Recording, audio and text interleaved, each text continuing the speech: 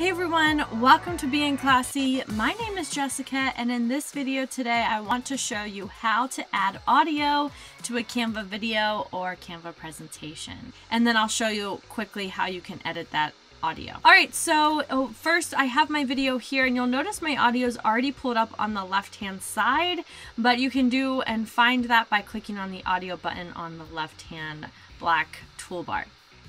All right, so I'm gonna go ahead and look for a audio. You can go ahead and click on the image to hear a sample of what the audio sounds like. Once I have what I would like to add to my presentation, I'm gonna go ahead and click on it, and I'm gonna drag it to my presentation. Now you'll notice the audio is now shown up at the bottom of my presentation, and I can go ahead and trim it. Let's say I don't want it to start right away, so I'm going to go ahead and pull that back. And here's the other really cool thing. You can go ahead and split the audio. Let's say you want to delete part of it.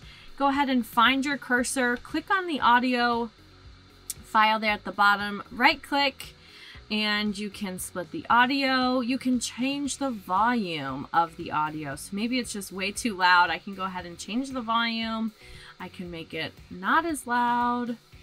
You can also go down and right click, and that'll change it for the whole clip.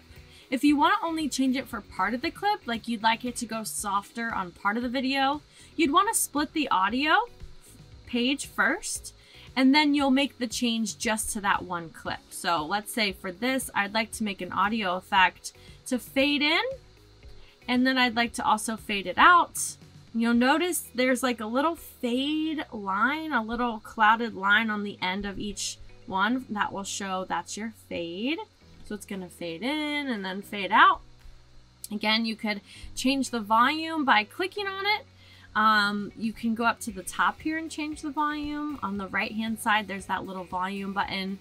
You can change the volume there, but you could also change it again by that right click. Maybe I want to start over. You could undo up at the top left. A lot of things you can do with adding audio files. I hope this video was helpful for you in how to add an audio music to your Canva video presentation.